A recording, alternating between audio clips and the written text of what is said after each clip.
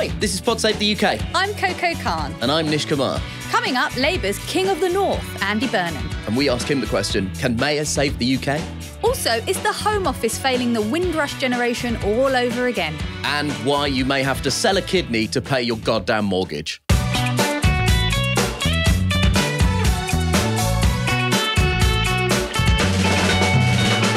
Hi, Coco.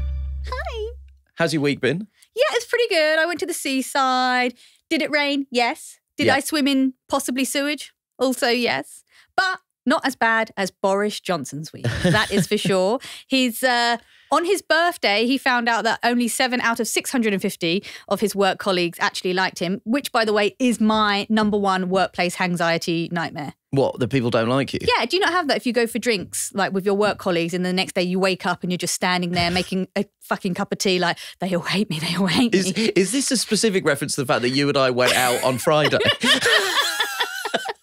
It is, yes. Don't worry, I don't hate you. Oh, great. That's good. We went out to celebrate our friend Nikesh Shukla writing a Spider-Man comic. Yeah, it was really cool. I got to take you to a comic book shop, Coco. I feel like you should take me to a rave as a sort of exchange programme. Yeah. And then afterwards, shall we vote on whether we still like each other? That is genuinely horrific. Yeah, that's right. There was a vote to approve the report by the Privileges Committee into whether Johnson misled the Commons as Prime Minister. 354 MPs voted for it. 7 voted against it. All no marks, I think it's very important to say. The list of the 7... I'm like, who are you, man? The person I'm really excited about was Rishi Sunak, because Rishi Sunak took a very, very strong position on this vote. And the strong position that he took was, please don't ask me. I'm simply too frightened. Listen to this clip from him being asked about the committee on Good Morning Britain. Well, this committee was established under the former Prime Minister. It commanded the confidence of the House at the time, and I'm sure that they've done their work thoroughly, and I respect them for that. Obviously, this is a matter for the House, not for the government, and that's why each and individual colleagues will make up their own mind when the time comes. So are you not going to be there? I said each and individual colleague will make up their own mind when the time comes. This is a matter for the House rather than for the government. It's an important distinction, and that's why I wouldn't want to influence anyone in advance of that vote. But you promised professionalism, accountability, integrity at every level. Boris Johnson has undermined all of those. Do you not need to set an example and vote for him to be punished for that?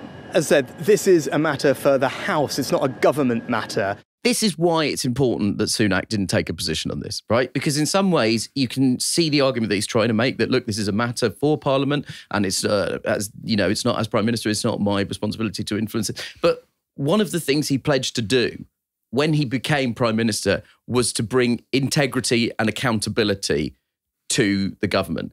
And he has not done that. And the reason he hasn't done that is that there is still a small core of Conservative voters who, let's be clear, did not vote for Rishi Sunak. They specifically voted for Liz Truss. He lost that leadership election, and then he was put in office by Tory MPs. They didn't let him go to the electorate, the Tory electorate, because there was this fear that they wouldn't vote for him. So we have a Prime Minister who still remains afraid of the party membership and is governing on that basis. The problem for Sunak here is that by dodging this entire issue, he's failed really to deliver on his promise of bringing integrity and accountability to number 10. And the reason that that is even bigger a problem for the chicken shit arsehole is that he's not exactly delivering anything else. Is he, Coco? You're, I know, very excited about the issue of people not being able to pay their mortgages, right? Right. So if we've got a situation where people are struggling on a month-to-month basis with their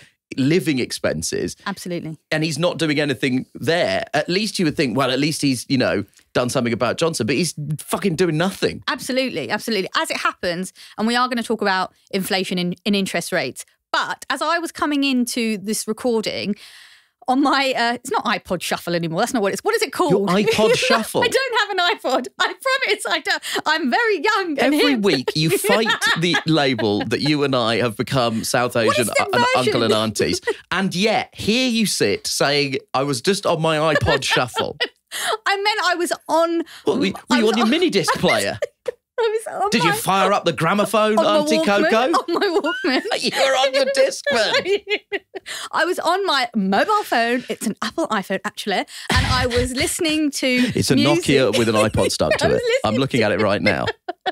I was listening to some music on it, and whatever the thing is where it just plays random songs, shuffle, is it called? It's called shuffle, maybe it is, was a song by Janet Jackson, and that song was What Have You Done For Me Lately? And I think that song is the song of right now. You know, you're looking at the fridge, everything in there has cost you up to 20% more. What has he done for me lately? Rishi Sunak, nothing. As we record this on Wednesday, we've just learned that the UK's inflation rate stayed at 8.7% despite hopes of a fall. And so interest rates are expected to rise for the 13th, lucky number 13, consecutive time as the Bank of England attempts to tame the highest rate of inflation in the G7, ahead of Italy, which hit 8% in May. So just in case anyone was unclear, as I admittedly have been until recently, I didn't realise that the Bank of England's only weapon against inflation rates was putting up interest. I didn't quite realise that. And the way that functions is this. If the average household has to spend more on their debt, on their borrowing, so for example, their mortgages, they don't have more money to spend on, like, I don't know, concert tickets, avocado toast or whatever, they're spending it on. Now, that hasn't worked. That's why they keep putting the interest rates up. I have a theory that's because we're not actually buying avocado toast. We're actually just buying, like, electricity. So, just like toilet paper. Just the essentials. So I don't think that our discretionary spending can really be changing. We're just spending it on essentials and therefore we're just being squeezed. The government, of course, will point the finger at anyone but themselves about why that problem has happened. It's because of Ukraine. It's because of, something else that isn't to do with our Brexit or to do with that woman who looked like a lettuce and, blew the hole in the economy. Yeah. You could also argue that the stamp duty holiday was actually an error because it incentivized people to take out mortgages and to move. And now many of those people who are on fixed term mortgages, they are facing unbelievable hikes that they cannot afford. That is a nightmare for Rishi Sunak. You're going to have a lot of homeowners who are really, really furious by the time it comes to election. Nonetheless, Jeremy Hunt has ruled out any mortgage relief. The government not doing anything obviously has very, very serious consequences for people living in this country. And with that, it probably has very serious consequences politically for the government, because one of Sunak's other pledges was that he was going to halve inflation. And there's unlikely to be any improvement before the next election in terms of the interest rates. And 400,000 householders are estimated to be coming to the end of their fixed term over the course of the next year. So this mortgage crunch is going to hit right in time for the election, which has to be called at some point before February 2025. So it does sort of feel like it could be a chicken that's going to come home to roost quite unpleasantly for Sunak. Some solutions have been coming in. John McDonnell, the former Shadow Chancellor, has written an article that's published in The Guardian on Wednesday morning and suggested that the UK's 5 big banks would be required to pay a windfall tax of 15%. Now, the precedent he cites for this is the Building Society has actually made a customer payout equivalent to about 15% of their profits. They've actually put that money back into customer accounts. So he isn't suggesting something without a very current, very relevant precedent. If Nationwide are able to do this, then it seems unfathomable that the banks wouldn't be able to do this. Last month, they announced they're going to pay £340 million directly into customer accounts for the first time after a jump in deposits and higher interest rates drove annual profits up 40%. And the payout is only worth 15% of those annual profits. So again, there is quite a specific precedent for this. Maybe they could take heed from John McDonnell, although I think that is as likely as me being elected the next leader of the Conservative Party. I think the Conservative Party taking what I would say is a very, very good idea from John McDonnell is as likely as me going, I just think at the end of the day, people shouldn't pay tax. Well, you say that, but Boris Bikes was originally the previous mayor's idea. So, and he just put his name on it. So I'm just saying maybe you could do the same. Well, we'll put a call out. If John McDonnell is willing to forego the credit for this policy, maybe we can trick Rishi Sunak into doing something good. Well, on the subject of prime ministers that annoy us. Briefly, I just wanted to say that another Tory Prime Minister was back in the limelight as David Cameron and his Chancellor, George Osborne, made their appearances at the COVID inquiry. And their tone was very much, we're fucking amazing, we're the best. They actually argued that the austerity programme that they enacted had actually helped the UK be better prepared for the COVID-19 pandemic. But, I mean, that flies in the face of all evidence. That flies in the face of all reasoned analysis of this. Anoushka Kelly has written a brilliant piece in the New Statesman this week detailing how the freeze in public sector payment over 2 years after Osborne's emergency budget in 2010 has kickstarted a decade that's had doctors and nurses essentially running on goodwill. NHS spending did rise, but at the slowest rate since the service was founded 75 years ago. And in November in 2019, just before the start of the pandemic, for the first time, every major A&E department in England missed its 4-hour waiting time target, okay? There were also massive cuts to social care. There were massive cuts to education spending, all of which impacted negatively. I know this is now becoming a weekly section, but fuck David Cameron and fuck George Osborne. I find them to be two of the most reprehensible British political figures of my entire lifetime.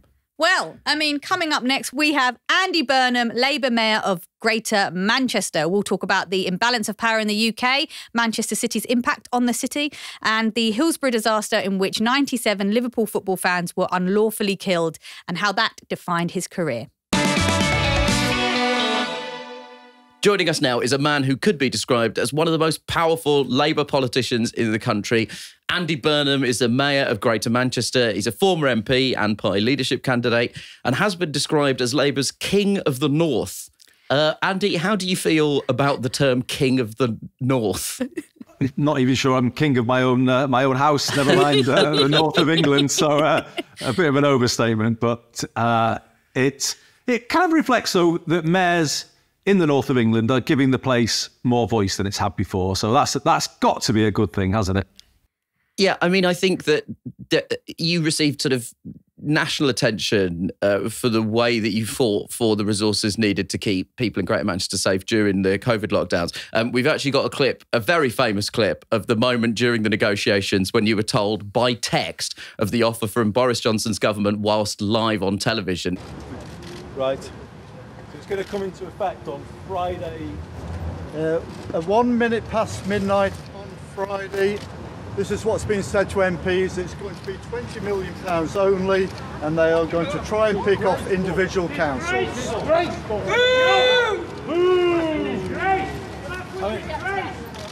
I mean, it's brutal, to be honest, isn't it? This is no way to run the country in a national crisis. It isn't. This is not right. They should not be doing this, grinding people down, trying to accept the least that they can get away with. £22 million to fight the situation that we are in is frankly disgraceful. How was that, watching that back? God, a bit hard, because it just takes me right back to that moment. You know, I was looking out at a pretty desolate city from where I was. We've been really kind of through the mill with it all, because we've been under restrictions for months, and you know, this kind of whole thing brought through just everything I can't stand about this country, to be honest. You know, the way the North gets treated. And here it was, yet another example. Couldn't have been more blatant, actually. Probably the most blatant example ever of people in the North of England being treated as second-class citizens. And, you know, it was live in front of all of those cameras. I mean, I was told, basically, that we were just going to get kind of railroaded into Tier 3, not enough money. And all of that was coming in front of the bank of the world's media. So it was a pretty devastating moment. It was devastating for you, I know. But from here, it was really moving to see that a politician actually care, like genuinely to see it, not perform, not use a scripted line. I am not surprised that the jacket you wore is now in a museum. It is. Can't believe it. Any of my kind of wife and kids are still amazed that any item of clothing that I own is anywhere near a museum. But there we go.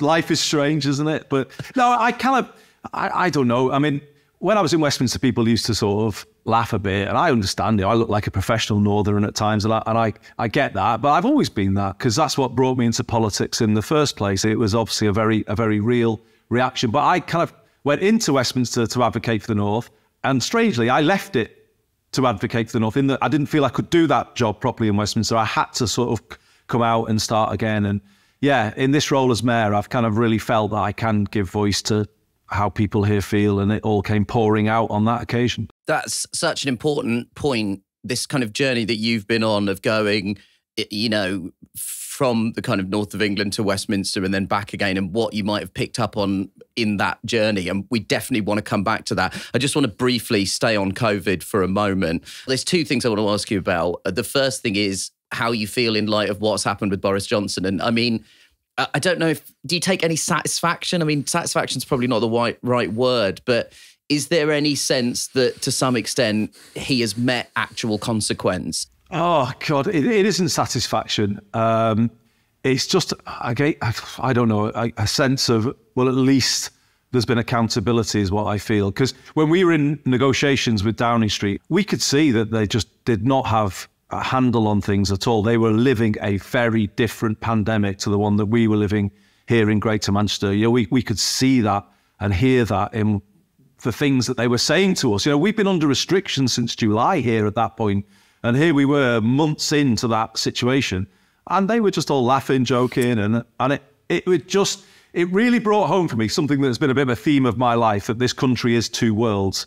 You know, people living very different lives from different social sort of backgrounds and circumstances. And I had such a profound sense of that at that particular moment in time, because we had no household mixing since July. You know, everyone was suffering, everyone was struggling. And it just felt that there was no understanding of that at all in 10 Downing Street. And I had a sense that they were doing things, you know, in a way that no one else was. And it's not satisfaction, but it's just right that there is accountability for all of that. You know, I think we've all grown very tired of people in Westminster who have no relationship to the communities, who probably never stepped foot in them, who don't know how people live and how they work and know anything about them making decisions about their lives. I know that John McDonnell was saying in The Guardian today that it's overdue that the mayors of our big cities are given the power to control rents. I know you've spoken about Germany being a great example. What do you think? Are more mayors what we need to fix Britain? I get more devolved power is what we need, Coco. It's not necessarily always mayors, because, you know, mayors may not be right for some places, but what we need is more power at the local level so people can break down the sort of silos that you get in Whitehall and make more kind of sensible decisions that are right for that area. You know, if you make change from the bottom up, it tends to be better change because you can involve people in, you know, the discussion about it. That is what we need. And actually it's working. If you look around England, the places with a degree of devolution are making things happen. There's change visible in the cities. Look at the skyline of Manchester city centre. This place is really changing at this moment in time. And yeah, we're kind of an outlier because most other countries have a form of regional or local devolution. You know, we don't. And that is one of the reasons why I would say we're a very unequal country. We've centralised power on one postcode in a part of London. Nearly all decisions have been made out of there. And it's not surprising, is it, that that's giving us this huge north-south divide that blights millions of lives. I mean, in terms of the north-south divide, you know, one of the signature policy pronouncements made by George Osborne was supposedly this idea of the Northern Powerhouse. Then Boris Johnson kind of was elected essentially in part on a platform of levelling up. How do you see, if at all, the effects of the Northern Powerhouse, whatever the fuck that was supposed to be, or levelling up, whatever the fuck that was supposed to be? It's... You know, everyone can have a degree of cynicism about it, but let me try not to be completely cynical. I have said on record that George Osborne was the first Chancellor to talk about the North in a very passionate way, and I welcomed that. That was refreshing. Now, did all of the kind of rhetoric get matched with sort of the powers and the funding? Well, no, it didn't, but it did signal a change, and obviously we're building on that change at the moment. And it's not synthetic. There is real change happening here. So, for instance, I'm the first mayor in England to put buses back under public control, and that will come in from September. And that will change things here more than, in some ways, any policy in Whitehall can change things here, because every bus will change colour. You know, the kind of transport system on every street in Greater Manchester will look very, very different. So actually, there is meaningful power that has been devolved. It can change things for the better. I would go so far as to say the combined authorities and mayors across England are the most functional part of governance in the UK at this moment in time. As Wales as well. Wales are doing well as well. But I think Wales plus us, we're the functional part of government in the UK. So does that mean you're never going to go back to Westminster? No time soon. And I mean it when I say it. I'm standing for a third term because I love this job. I don't know if it comes over, but I've been a bit liberated in the last 6 years. I've been very energised by this. I came into politics, as I said, to kind of fight for the North and the Northwest of England, which is a place that I care about. And I kind of feel we're getting somewhere, but it's definitely not job done. And I think the problem with the question, I'm not sort of blaming you, Coco, and asking the question, but the problem with the question is it implies that Westminster is the only place really that matters at the end of the day, and everyone would, in the end, want to be back there. I genuinely believe that myself, Steve Rotherham in Liverpool, Tracy Brabin in West Yorkshire, we're building something here that is about fixing politics in this country in the long term, and to abandon it too early would be a real mistake. But one day, I wouldn't rule out a return to Westminster. So you were an MP for 16 years. You've been mayor for 6 years. How would you compare those two experiences, and what have you learned about the way the country is run and ways that we could improve it? Yeah, so I don't want to sound like I've always got a massive downer on Westminster, because I loved a lot of my time there, and it obviously was a incredible experience. But I did hit a moment there where I kind of knew that it really wasn't a place where I could be myself. So it was Hillsborough. When as culture secretary, I was asked, well, I was invited by Steve, who was then Lord Mayor of Liverpool, to go to Anfield on the 20th anniversary. But I knew I couldn't in some ways because I was in a government that hadn't done anything for them. And it kind of sparked something of a personal crisis, to be honest, in that I didn't know whether to accept. I didn't know whether to go. I just didn't know what to do. I'm speaking to somebody who was at the other semi-final on the day of Hillsborough, so I knew it inside out from the start, and all of the lies and the injustice of it all. Well, why weren't you allowed to go? Well, the advice was not to go. You know, so the civil service advice was you shouldn't go. This was dealt with back in the late 90s by the Stuart Smith inquiry. You shouldn't go, and that for me that was just really not an option. So in the end, I kind of took a personal decision in consultation with my family that I would go. But I wasn't going just for show. I was going to reopen Hillsborough, and that clearly was not signed off by anybody in the government at all. But I was kind of consciously staking what political capital I had on that, because I would have resigned from the cabinet had I not been able to do it. So that is the decision I'd made before I went. But the way I talk about it is that on that day, in many ways, when I stepped out to address the COP, I was stepping towards the very edge of the abyss between the government I was in and the people I grew up with, and I was, staring at them in the face, and I was kind of literally at that crossroads. And it kind of, I suppose, was the day that I took my first steps out of Westminster, because I kind of began to realise that kind of Westminster doesn't let you be yourself. You have to vote in certain ways, you have to say certain things, and it's not surprising, is it, at the end of all of that you don't come over to the public. They don't know who you are or what you're about. And kind of that experience said to me, well, in the end, I didn't come in it to be that kind of politician. Honestly, it may have looked like I was, always in the suit and always on message and always doing the sort of loyal thing. But in the end, that wasn't me. That wasn't why I came into it. And it was the experience of being culture secretary on the 20th anniversary of Hillsborough that basically started my path out of Westminster. I think what you described there is, I would echo completely, but as a voter, I've become very disillusioned with party politics because of the just clear towing the party line, not really knowing what anyone believes, not really knowing what anyone's values are and how they relate to me and what I believe in, and ultimately safety and security for my own family. So I wanted to ask you a question that I asked Emily Thornberry. I vote Labour, always have done. I vote Labour because I see it as a coalition. But increasingly, the voices are saying it is no longer a coalition, that there's only one type of centre-left person that is allowed to exist in the Labour Party. Do you agree with that? Is it still the coalition? Yeah, it is still a coalition. But I've spoken out about a similar concern about Labour having too much internal factionalism between what people would call the right of the party and the left of the party. You know, if I go back to that period when I was kind of a younger politician as Labour were coming into government in the 90s, I think there was a sense of all parts of the party having a voice and being kind of part of that movement as Labour kind of went into government. You know, John Prescott was in a position where he was speaking to a certain tradition and other politicians as well.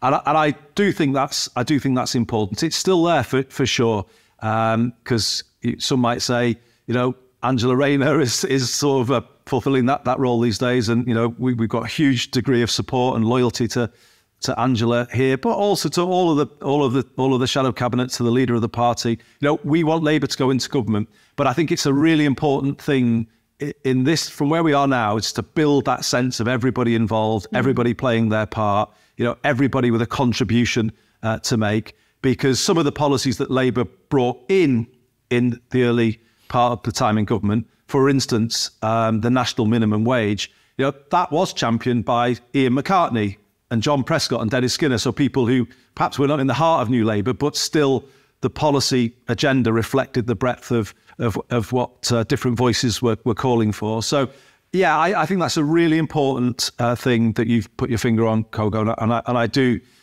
think, you know, there's a risk if factionalism goes too far and people kind of don't feel involved in what's being done. What's your relationship like with Keir Starmer? Because there's been some talk that Labour HQ might have been briefing against you. I mean, are you on sort of good terms with the Labour leadership at the moment? Well, it is. When I speak directly to Keir, absolutely. I think I see those anonymous briefings in Westminster, but I think that's one of the unappealing kind of parts of the Westminster culture.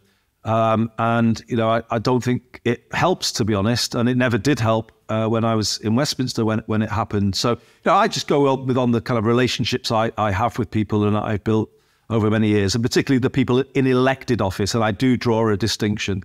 So I have good relationship with Keir, members of the shadow cabinet and colleagues from across the Labour Party. But in saying that, I would also always want them to understand that I have a different job to do. I do have to speak for the place first, because if you don't, you're not being a good mayor. You're not really doing the job that you've been elected to do. What are your thoughts on proportional representation? Arguably, Westminster, as it is, just cannot give the public what it needs in terms of reflecting its views, reflecting its opinions, reflecting its desires. I know you're now in a position where you can say things like that. So I just wondered, you know, what do you think? Should we go back to the drawing board on how Westminster's run? Certainly, we should.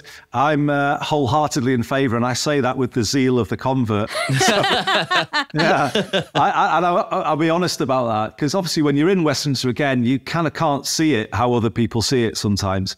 And I think it is a place like that it makes you absorb the traditions and, you know, and people do get drawn in a bit to all of that. But when you're outside in a place like mine, and when I've been thinking deeply about the position of the North in this country, you cannot but conclude that there has to be radical parliamentary reform, a rewiring of this country.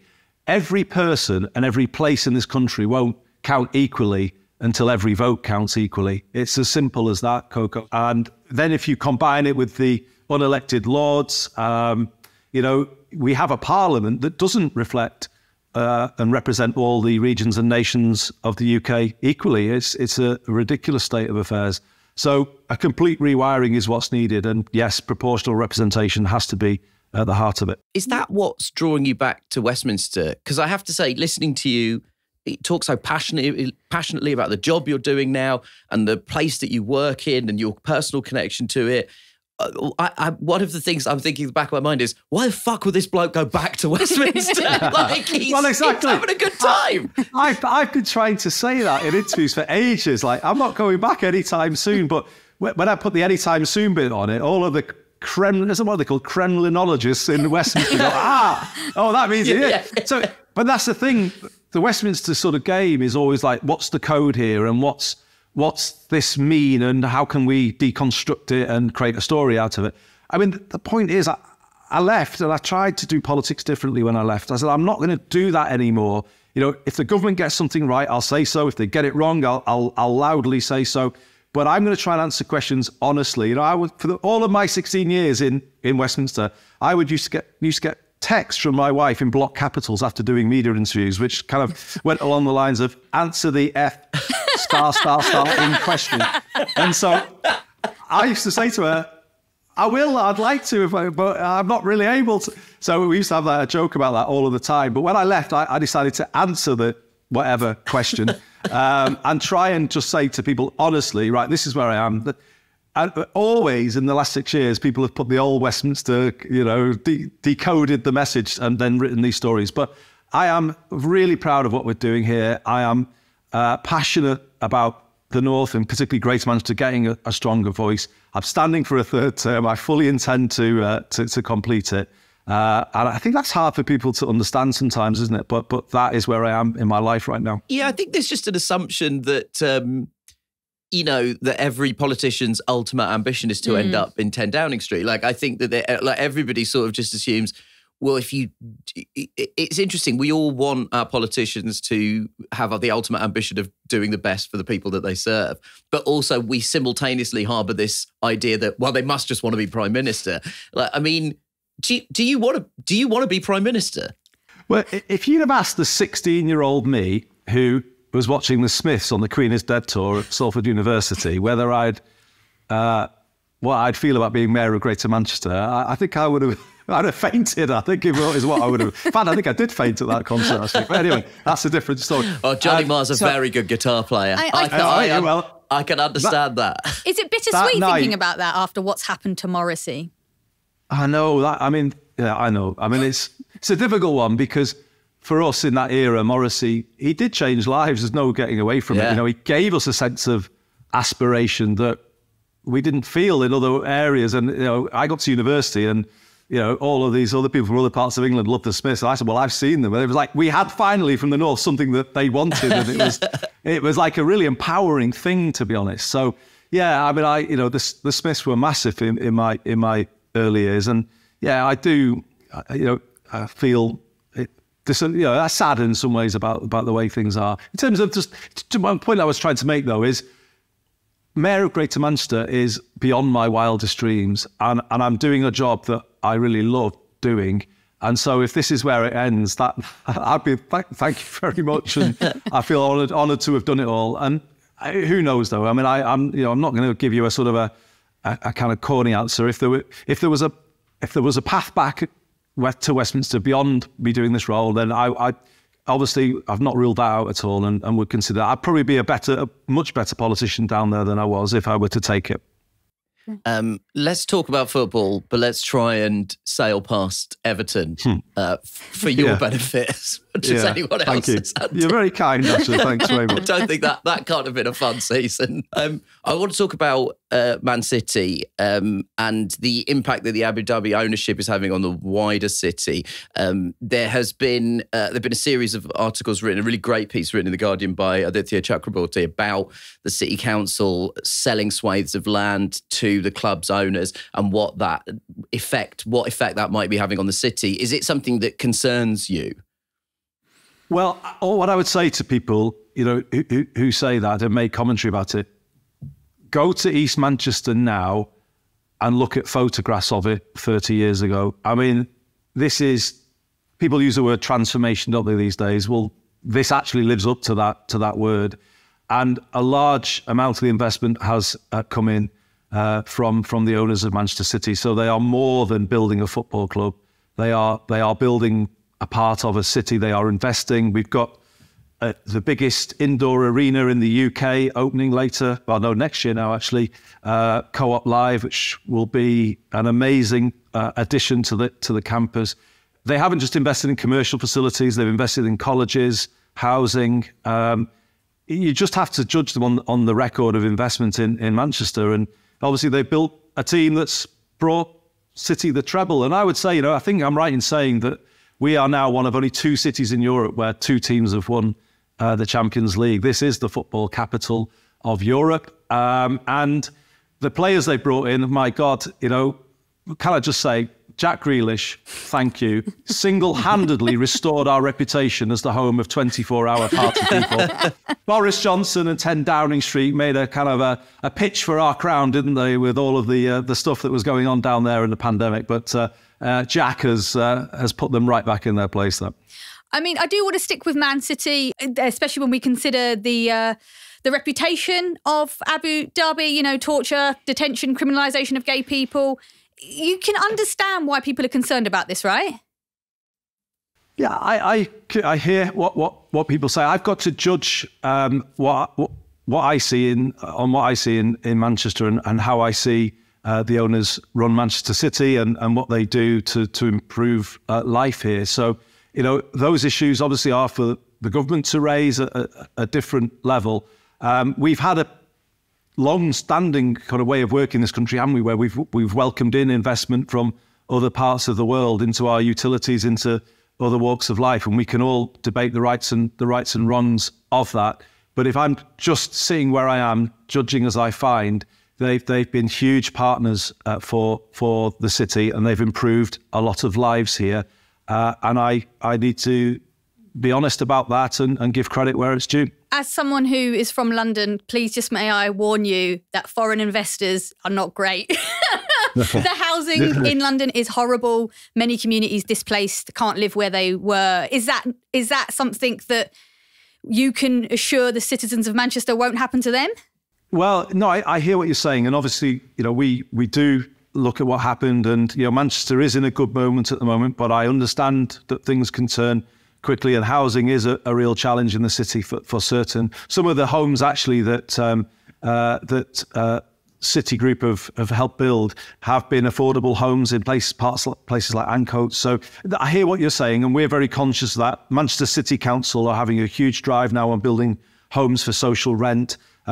We have a lot of work going on homelessness, as you probably know. So no, we hear that. You know, we are taking steps to ensure that the kind of city is truly for everybody, that this is a place where everybody can live. And that's the approach we're taking as we go forward from here. Andy, I know you are a music lover. We are as well. So I just wanted to take this opportunity to say I've been looking into nightlife in the UK. London has gone the way of the dodo, but Manchester's still thriving. So thank you for that. Congratulations on keeping bars open. Although there is one, that is the Night and Day Cafe, which is having a little bit of an issue. I just wanted to ask you, can you get that sorted, please, Andy? For our listeners, Night and Day Cafe is an iconic venue in Manchester. It was home to a number of really important bands, you know, Elbow. And right now they have been served with a noise abatement order from a new resident who moved to the area during COVID, said it was too loud, even though that venue arguably helped regenerate that area to make it desirable for such luxury flats that the person moved into. But there we go. If they have to keep the noise down, it may force their closure. Andy, sort it out, yeah? Yeah, I'm doing my best. No, I was there last week. I love it as well. It's a fantastic venue. And we've got loads of brilliant venues across the city. I will do anything within my power to ensure that Night and Day doesn't just survive, but thrives. You know, so we're all behind it. Obviously, there's a legal process that we can't sort of just wish away.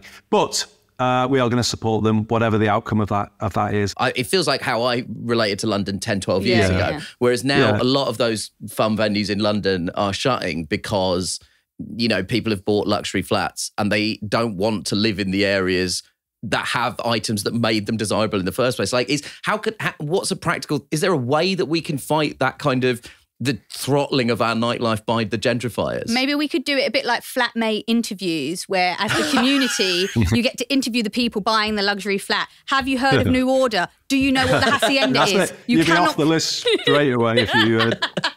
Yeah, a test. We could have a little mank test. Yeah, that'd be as good. part of the housing institute. But no, I don't think they're all luxury flats, though. That's one thing to say here. I mean, there's quite a mix, and the City Council have made sure of that. What I do find is, and I know you, as sort of two Londoners, you may not like me saying this, but there are a lot of 20-somethings and 30-somethings from London living here now because they've realised they can have a different life here than they could in London. So they live in the city. They live in Ancoats or they live in the Northern Quarter.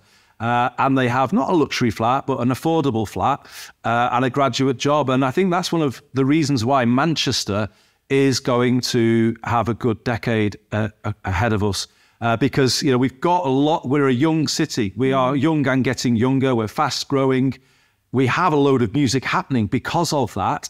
A massive new arena being built, as I said, but loads going on in our smaller venues. And to show we're not all money, and I've taken the decision to put buses under public control, so we're going to have a transport system soon that looks a bit like London. So we're taking the best of London, definitely, and bringing it here. And as you know, it's a myth that we all hate London. We don't. We love London, but we just want a bit more of what London's got up here without the bad bits. Before we go, Andy, I want to ask you probably the most difficult question we could possibly have asked you at this point. A hypothetical question. If you could only have one, would it be Everton winning the Champions League? Or Stop there, it's one. Okay, well, this is going to make headlines because the alternative was going to be Labour winning the next election. Right, well, my heart still says one, so I'm desperately keen for Labour to win the next election, and but I love Everton. I think we can leave it there. Thanks, Andy. I think you've sort of summed it all up. Thank you so much for your time. Great talking to you both. Thanks for having me on. Thanks, Great. Andy. Thank you so much. Cheers. 75 years ago, on the 22nd of June 1948, the HMT Empire Windrush first docked in England at Tilbury Docks in Essex. On board were men and women from the Caribbean who answered Britain's call to help fill post-war labour shortages. Those 800 people and their children and grandchildren helped get the country back on its feet and helped transform Britain into the vibrant, multicultural society it is today. The Windrush generation is a poetic term for people who arrived in the UK from Caribbean countries between 1948 and 1971, when British immigration laws changed. Despite answering the call to help rebuild the UK, they faced horrific discrimination, including from our banks. Unable to open accounts, they relied on a traditional community savings system called a partner hand, handing over their cash to a trusted member of the community who would then give the total sum to a different saver each week. Catherine Ross is the founder and director of Museumand, the National Caribbean Heritage Museum. It's just opened a new exhibition at the Bank of England Museum about partner hands, and when I spoke to her earlier, she told me how important they were to people rejected by the banks.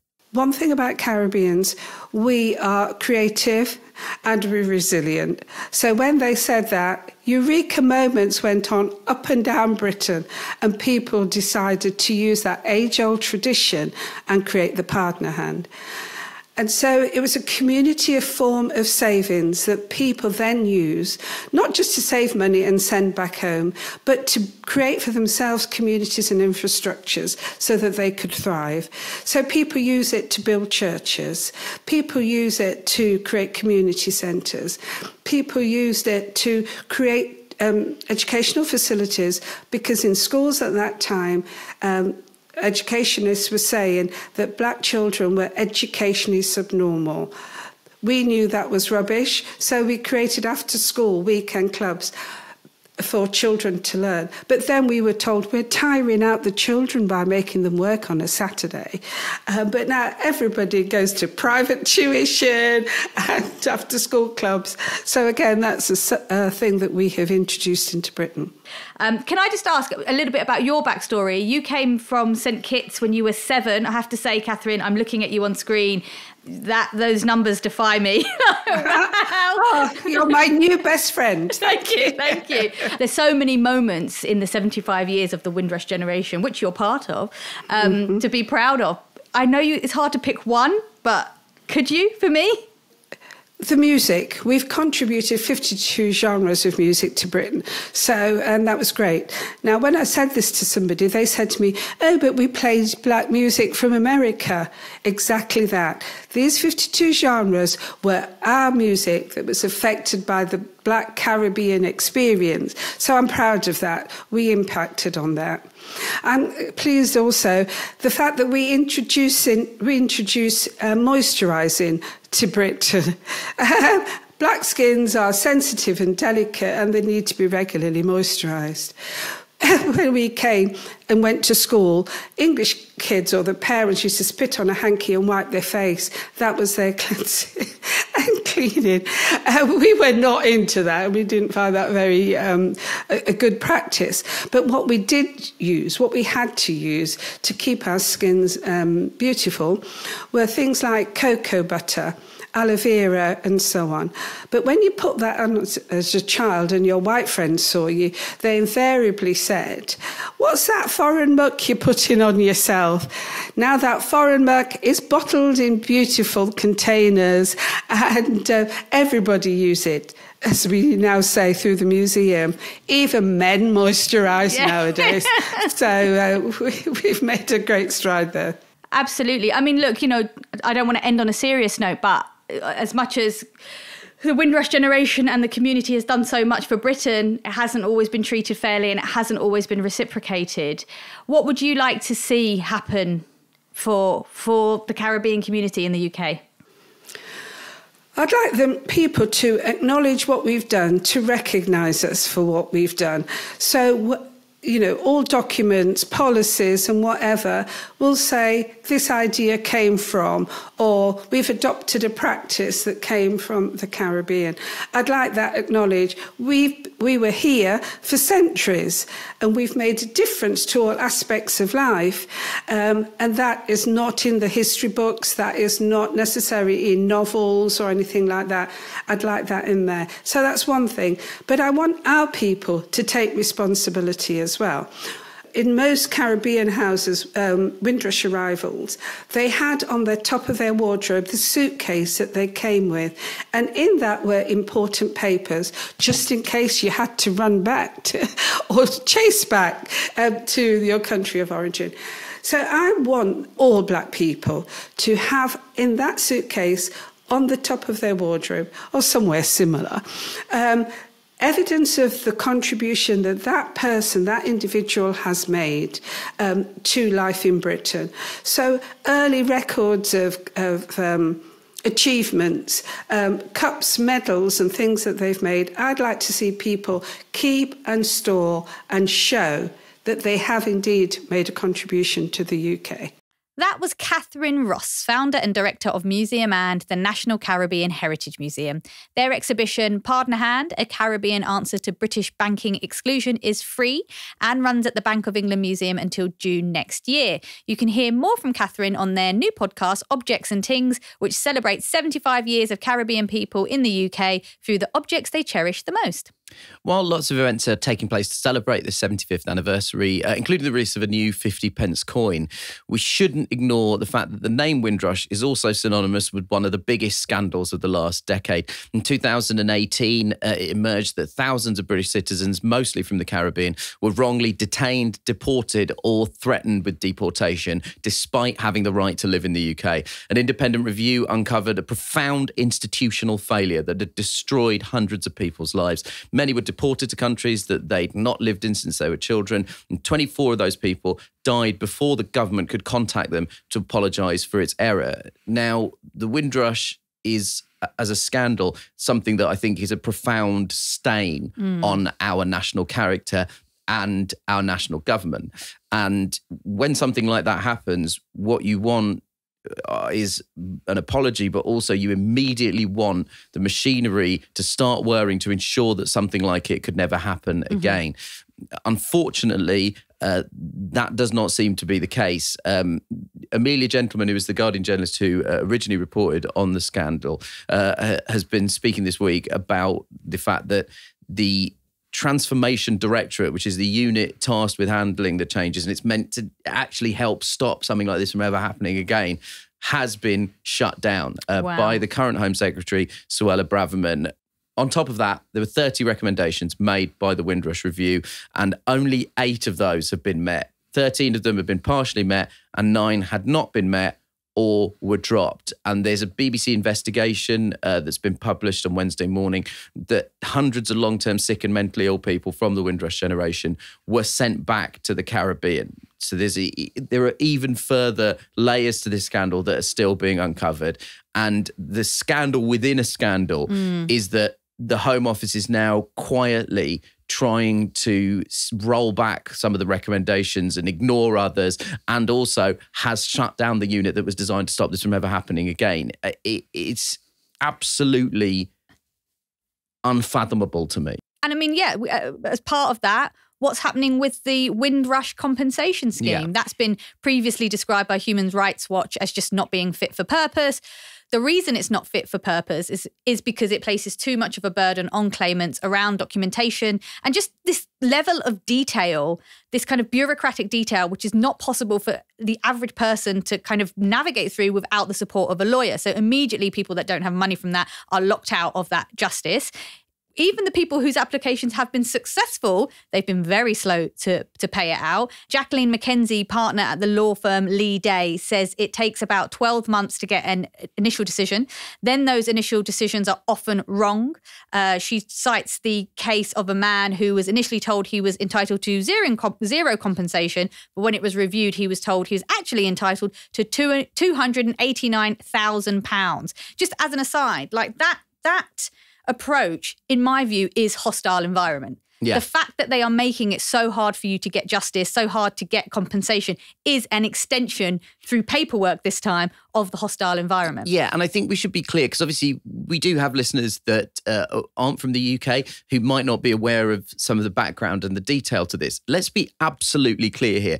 The Windrush Scandal was not an accident of poor administration. It was the direct result of a policy announced by the government in 2012 that was labelled the hostile environment, that was designed to make a hostile environment for immigrants and undocumented migrants and ultimately push them to leave. The policy tasked the NHS, landlords, banks, employers and many others with enforcing immigration controls. The then Home Secretary, Theresa May, was in charge at a point where there were vans being driven around areas densely populated with immigrant communities, encouraging them to go home.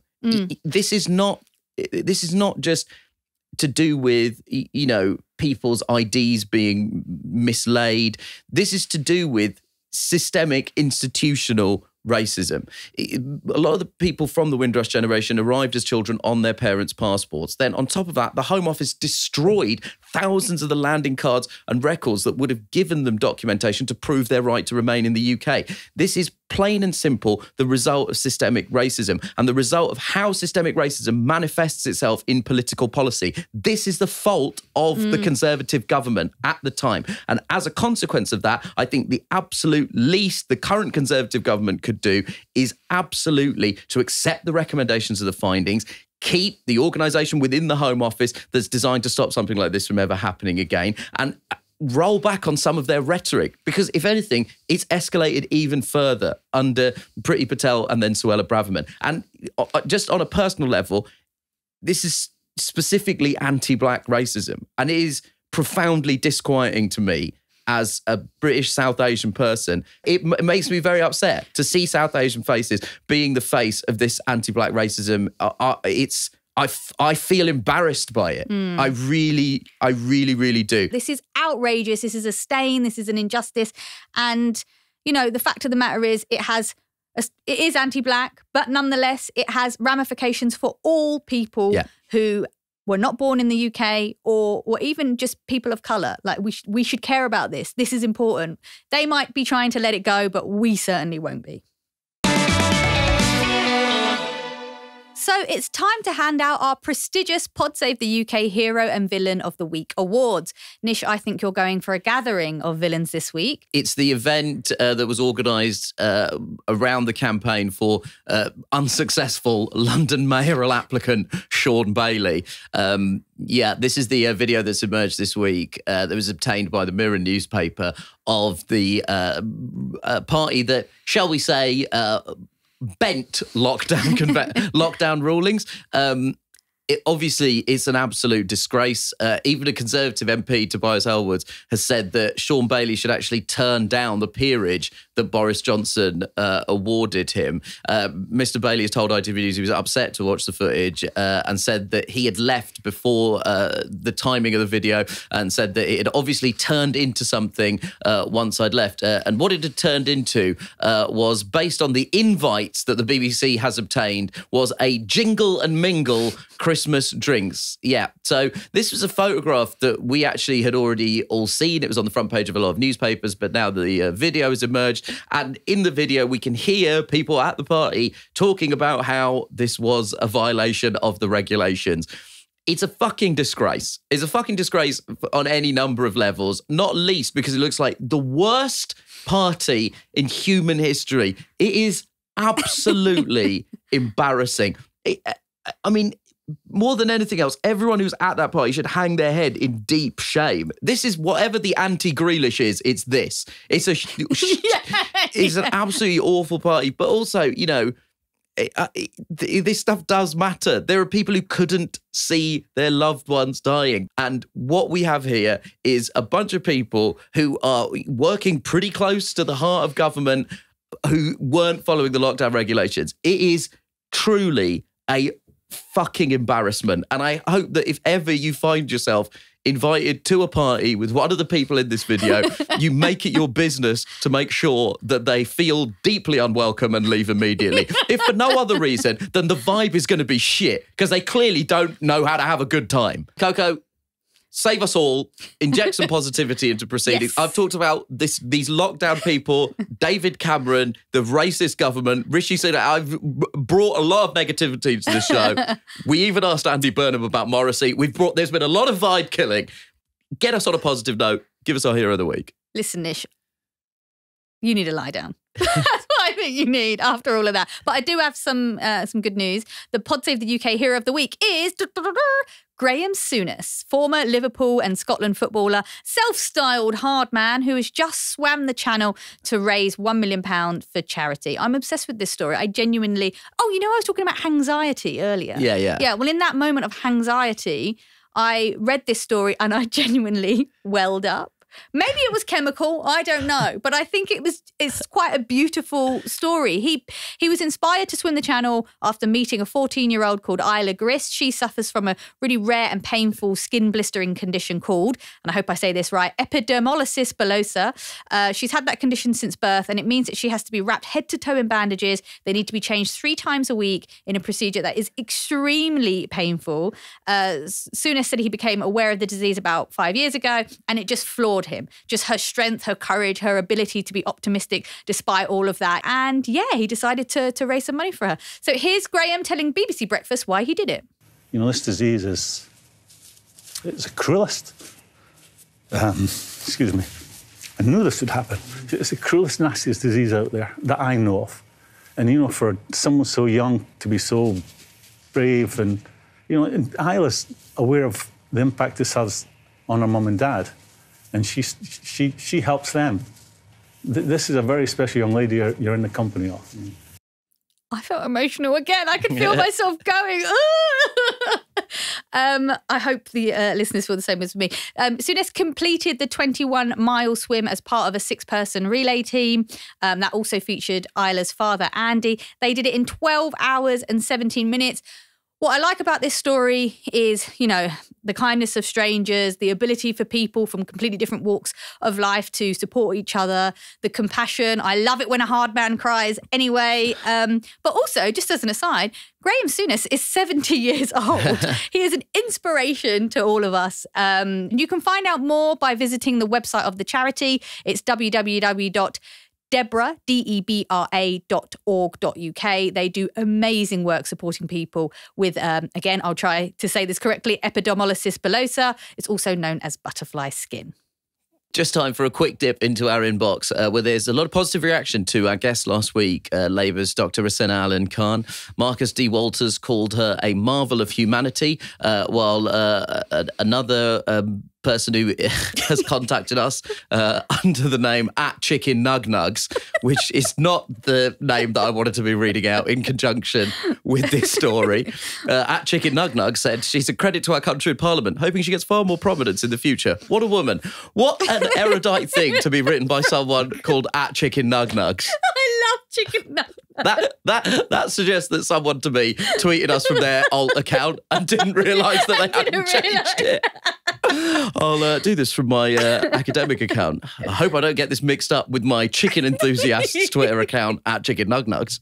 If you did miss that interview with Dr. Rosanna Allen-Khan, I'd recommend you give it a listen. You can find it. It's episode 7 on our feed. But be warned, one of our listeners, @Dr. Zayas, said, the emotional whiplash from this episode broke me. And PS UK can do that to you. Also, I hope that is Dr. Zayas, the real, as in the monkey doctor from Planet of the Apes.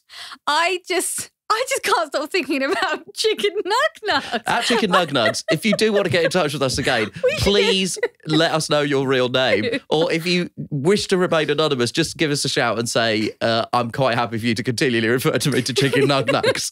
I want to send Chicken-Nug-Nugz some nuggets. Please let us know where you are so we can send them. Sadly, that is it from us this week. If you want to be like at Chicken-Nug-Nugz and get in touch with us, email us at psuk@reducedlistening.co.uk. Or you can send us a voice note on WhatsApp. Our number is 07514 644 572. Internationally, that's +44 7514 644 572. If you're new to the show, remember to hit follow on your app and you get a new episode every week. Pod Save the UK is a reduced listening production for Crooked Media. Thanks to senior producer Musty Aziz and digital producer Alex Bishop. Video editing was by David Kaplowitz and the music is by Vasilis Fotopoulos. Thanks to our engineer David Duggahi.